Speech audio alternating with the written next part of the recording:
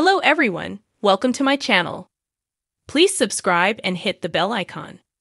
Emmerdale's Mike Parr begs Brookside star to join soap as evil family member. Mike Parr recently returned to Emmerdale as Ross Barton and has now revealed which unseen family member he would like to join him. Emmerdale star Mike Parr has called for Brookside star Sue Johnston to join the ITV soap. The actor, 38, made his first appearance as Ross Barton in 2013 and was later joined by the rest of his family, including his dad James, Bill Ward, and brothers Pete, Anthony Quinlan, and Finn, Joe Gill. Despite being mentioned regularly, one character who has never been seen on the soap is Nana Barton, the mother of James and grandmother of Ross, Pete, and Finn. However, now could be the time for ITV bosses to bring the mysterious Nana Barton to screens as Mike issued a plea.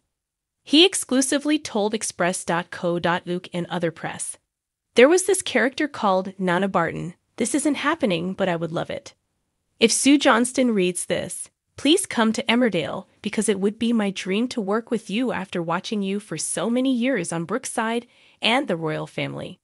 Mike added, "I think she's busy getting offers left, right, and center, but if I could cast anybody to play a character that hasn't been in the show yet, evil Nana Barton."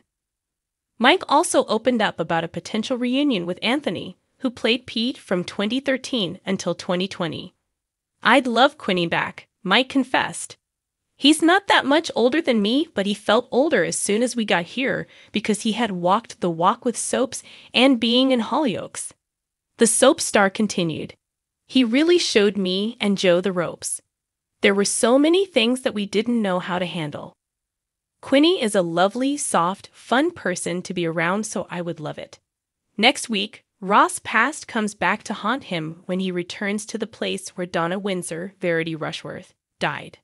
Ross rushes to April's, Amelia Flanagan, rescue when she is kidnapped by Jade, Twinny Lee Moore, as punishment for the £10,000 going missing. After receiving a location pin from Jade, Ross is overwhelmed with dread upon realizing he is headed to the place where Donna Windsor, Verity Rushworth, took her own life.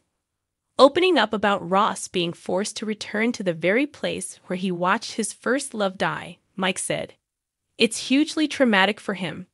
It brings back the worst memories, seeing somebody die, especially the first girl who's ever loved you and your first experience with love."